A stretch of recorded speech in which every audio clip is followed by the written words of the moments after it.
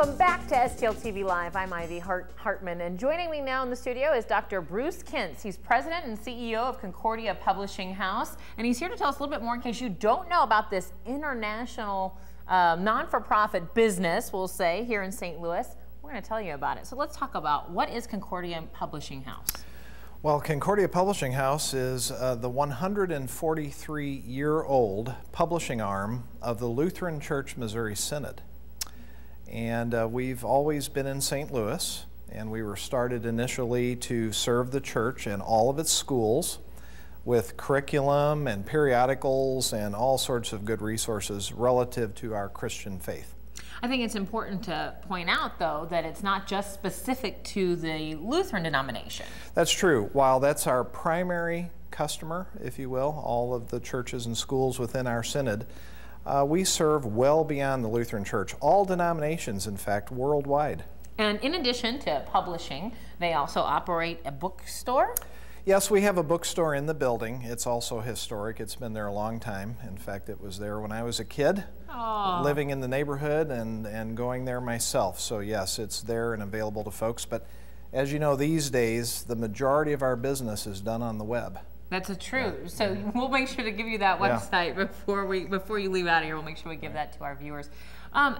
Most importantly, in addition to being a success here in St. Louis, you guys are being recognized at the White House.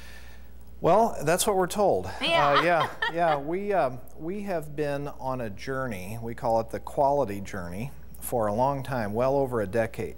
And the quality journey revolves around improvement, competitiveness, focusing on our customers and focusing on our employees. And so this journey that we've been on has finally been judged, not just adequate, but above average as far as companies go. Tell us about the award itself. Sure. Well, the award is based on criteria, and the criteria, there's 7 different areas within that criteria. And it's named after the Commerce Secretary that worked with Ronald Reagan in the 80s. His name was Malcolm Baldrige. Okay.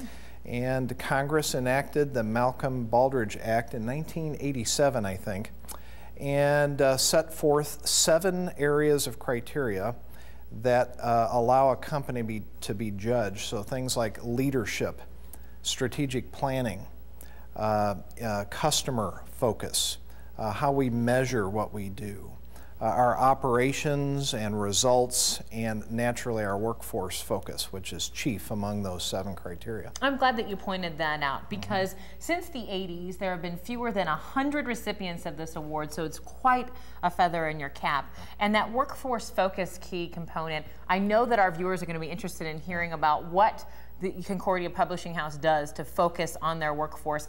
So we're going to come back with that, and we're going to have you talk a little bit more about that. In the meantime, if you'd like more information about Concordia Publishing House, you can visit them online at their website. And don't go anywhere. There's their website, cph.org. You can reach out through their 800 number as well, 800-325-3040. They are located on South Jefferson. They're a nice anchor in the community, and we'll talk with Dr. Kintz more about that when we come back.